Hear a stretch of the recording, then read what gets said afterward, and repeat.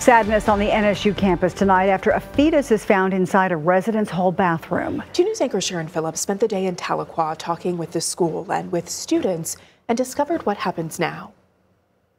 As students continue to move in here to NSU before classes start on Monday, the mood here on campus is very somber after many learned that a fetus was found inside a bathroom.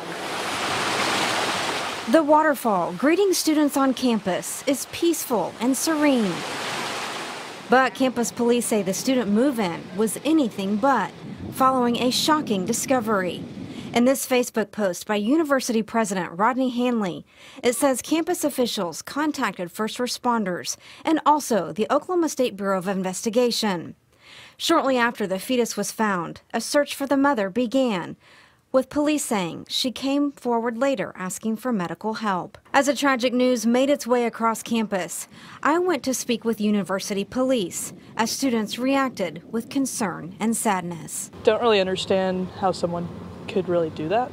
I think there's a lot of better ways that could have been handled, for sure. Madeline Messenger and her friend Braden Sheffy are still trying to process how this could happen. If it was a miscarriage, I mean, that's so heartbreaking.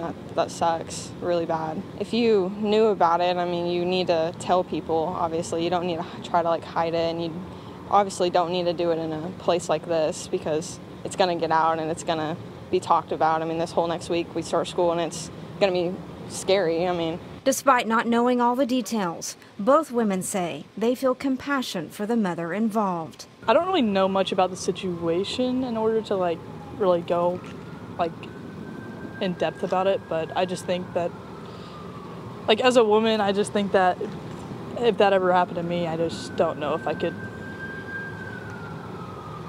free myself from guilt if I ever did that. The university says it's fully cooperating with OSBI, and at this time, no charges have been filed. The university president is urging anyone with concerns about this tragic news to contact the university's counseling services or the university police department. In Tahlequah, I'm Sharon Phillips, 2 News Oklahoma.